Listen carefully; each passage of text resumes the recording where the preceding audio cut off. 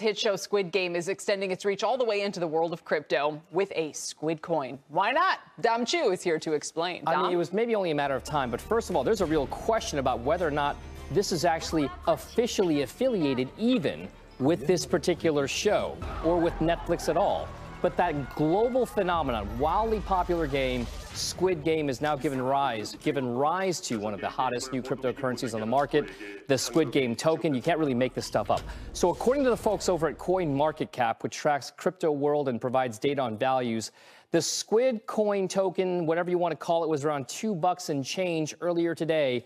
I just looked at it before I got on set here. It was $11 in the span of a day. It went from $2.22 to $11, in essence quintupling, if you will. The Squid token started off as the way you could buy your way into an online version of this namesake game, competing for prizes, playing games like in the TV series. Now, that online tourney starts in November, but it doesn't stop there.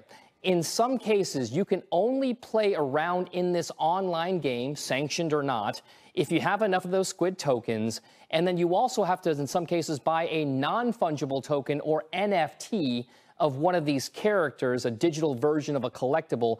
In any event, folks who want in on the action better beware, because CoinMarketCap also put a disclaimer on this particular quote for it, saying that some reports have that owners of this Squid Coin have not been able to sell their tokens on exchanges. So if you do buy it, you might be stuck with it even if the price goes against you. But this is crazy to think about, the fact that you can actually do something like this in such a quick way. But it's also not even, you know. This could be a big opportunity for the Netflixes of the world. Content creation, you know, they go the next step into, you know, NFTs, crypto, dare we call it a metaverse? Their own currency.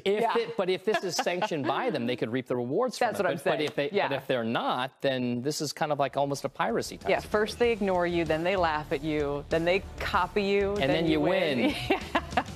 Very meta of you. I'm feeling very left out of all of this, I've got to tell you. I have not seen Squid Game, nor do I intend to. Have a great weekend, guys. Thanks for watching, everybody. Closing bell starts now.